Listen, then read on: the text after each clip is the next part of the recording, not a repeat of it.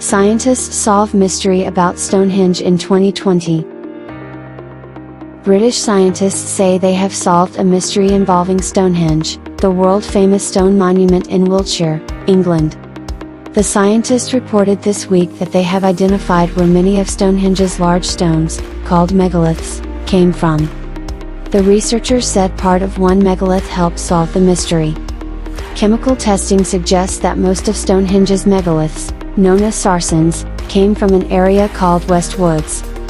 It is about 25 kilometers away from the ancient monument. People set up the sarsens at Stonehenge over 4,000 years ago.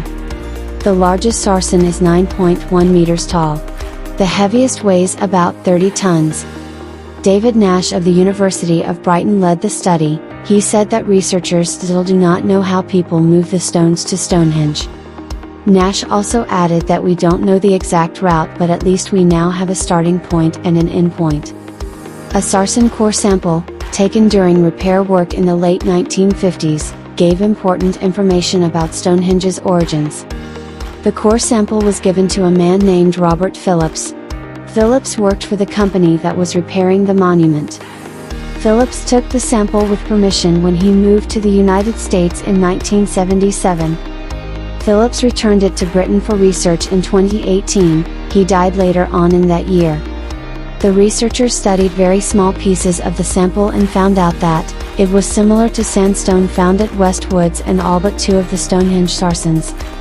Nash said he hopes the finding will help people better understand the hard work that went into building Stonehenge. I hope you have benefited from this very informational video.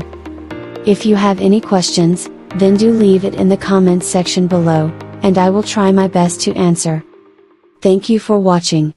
Please make sure to subscribe to the channel and click that notification bell for future video updates.